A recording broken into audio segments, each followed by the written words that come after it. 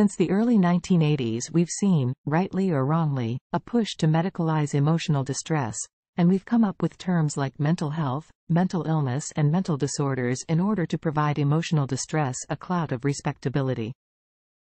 And we can argue that it's worked. We have finally introduced the discussion of what is potentially a fatal suffering into the vernacular.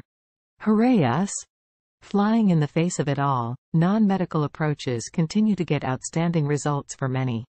And as we teach in our Mental Health Essentials course, an effective approach to mental health is intrinsically flawed if it doesn't include the many other approaches that work.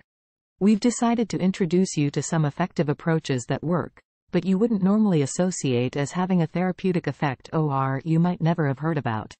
Let's start. Relationship therapy. What is it? According to Dr. Stephen Gilligan, there's a whole school of psychology that claims that mental disorders are nested in relationship troubles.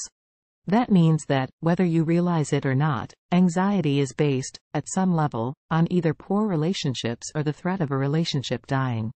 Extreme? Psychologists often are. They have to be, that's where our psychological demons often reside. So, a good dose of counseling on relationships might do the trick, especially if it's your romantic relationship that's on the rocks. Then, consider attending together before it's too late. What can you expect? Set up a meeting with a fully qualified psychologist or counselor and discuss how you handle your relationships. What's working, what isn't, and what could be better. For example, if you are not that happy with your romantic partner, or if your partner is not so happy with you, who would have thought, right? Then go together before it is too late and one of you doesn't care anymore. It happens often, it's called apathy, and it is the death knell of any relationship. Avoid it at all costs. Whether you like or dislike this approach, you have to agree that it's worth consideration, right? New Code NLP. What is it? This is probably the weirdest.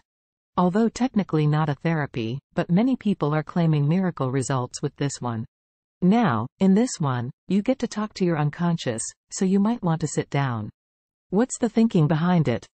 Well, you see, what we are conscious of is about 5 plus or minus chunks of information, the rest is unconscious. The unconscious mostly operates without any input from you, yet it is considered to be very wise and effective. For example, consider your breathing, it does what it wants but it's pretty effective, right? So, what you and I are aware of is minute and what our conscious part of ourselves comes up with can be a little silly, to say the least. It is said to be lacking in wisdom, even if our ego tries to come up with reasons to make us look wise. What can you expect? A strange session in which the practitioner helps put you into a mild trance and requests an unconscious signal from your unconscious, signaling, yes, and another one for, no. Then a series of questions are asked to help your unconscious stop some unwanted behaviors. For example, anxiety, from coming up at times when you don't want them to. Massage therapy. What is it? Surprising, isn't it? Who would have thought? Good old massage. Any type of massage where you get touched is fine. Apparently, touch makes you feel emotionally connected, and it is theorized that that's what causes the mental health benefits. So, it is important that you get touched. In a way that is appropriate for massage, of course. And always safe.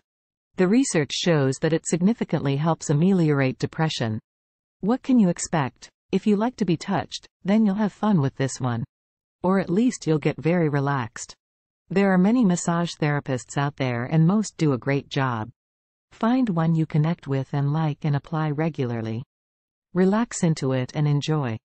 There you have it. 3 approaches that most people don't think about that many claim help them. Relationship therapy, New Code NLP, massage therapy.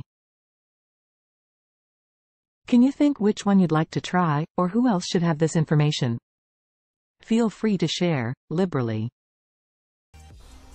Hi, I'm Amy Golding, Director of Psychology for the Workplace Mental Health Institute. We hope you liked the video. If you did, make sure to give it the thumbs up. We have more and more videos being released each week, so when you subscribe, you'll get a notification letting you know when a new one's just been published. So make sure to hit that subscribe button and don't miss out on this vital information for yourself, your colleagues, and your loved ones.